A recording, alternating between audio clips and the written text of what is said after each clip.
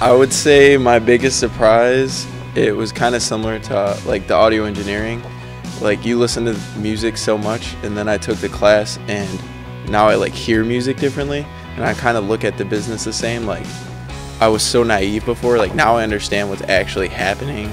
I understand how to make money out of my product and all of that, but also like all the stories Jamie told, like just crazy stuff, like so many cool stories, and like just opened my mind to like how the business works, and it's just awesome. And how much he could connect you with like people in the industry has just been awesome. So